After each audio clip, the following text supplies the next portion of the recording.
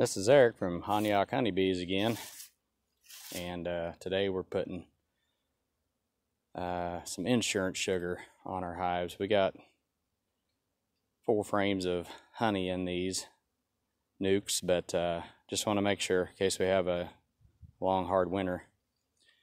Some of these we got hive top feeders on, and we'll be taking the ladders and tubs out of those and putting our sugar on that board in there. But these other ones, we ran out of hive top feeders. So we're adding these shims on, and these are 2.5 inch sugar shims. And you might ask yourself, why did you put a hole in the back? Because they'll get cold. Well, actually, that is a vent. So the moisture from them breathing, just like you and I, it condensates up on the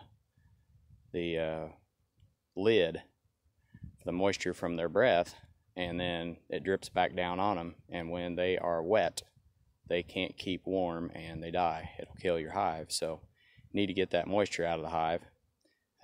This dry sugar we're putting on also helps absorb moisture, but that only does so much. So this is what works for us. I thought I'd share it. Have a good day.